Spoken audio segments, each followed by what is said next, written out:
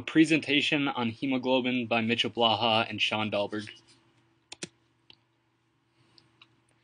Eric is a 6-month-old boy. His parents were unaware of any prominent health complications that he could be susceptible to, but they began to notice some slight swelling in his hands and feet.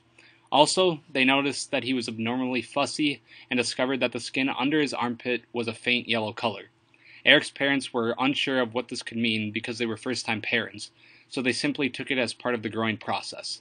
The point at which they decided there could be something seriously wrong with their son and that they should schedule an appointment with their doctor was when they started to notice that he was having problems with his vision. What could be wrong with Eric? Eric has sickle cell disease. The root cause of sickle cell disease is a mutation in the HBB gene. Hemoglobin contains 4 protein subunits called heme. More specifically, 2 of them are considered alpha globin and the other 2 are considered beta globin. Different mutations of the HBB gene can occur, resulting in multiple types of beta globin. People that have sickle cell disease have one of the 2 beta globin subunits replaced by hemoglobin S, and the other can be replaced by numerous other variations of the beta globin subunit, resulting in different strains of sickle cell disease.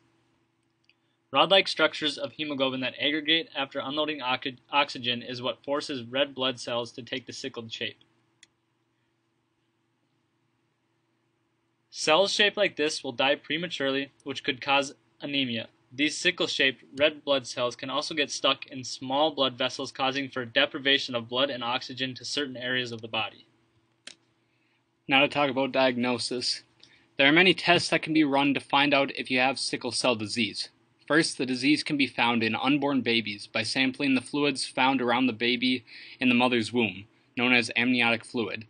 The disease will usually be found in a baby whose parents both have the sickle cell disease. While growing up, doctors use blood tests to check for the defective form of hemoglobin, known as hemoglobin S. Although this test is mainly used as a routine for newborn screening, children and adults can take the test too. In adults, blood is drawn from a vein in the arm, and in children, the heel or the finger, as seen in the picture above. After the blood is drawn, it is sent to a laboratory to further be tested for hemoglobin S. If the results come back negative, the individual does not have the sickle gene present. If the tests come back positive, the test will be run further to see if 1 or 2 sickle cell genes are present. Although there is no widely available cure, numerous treatments exist, such as taking medications to relieve pain while stopping complications and to receive blood transfusions. The most prominent treatment is bone marrow transplant, also known as stem cell transplant. The treatment is usually reserved for those aged 16 and under because the risks increase for those who are older than 16. Finding the right donor is a very difficult process, and the procedure itself has many serious risks associated with it, the worst being death.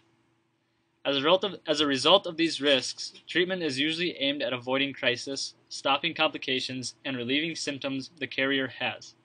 According to the Center of Disease Control and Prevention, children under the age of 2 should make frequent trips to the doctor, and those older than the age of 2 should plan on making a trip at least once a year. Thank you.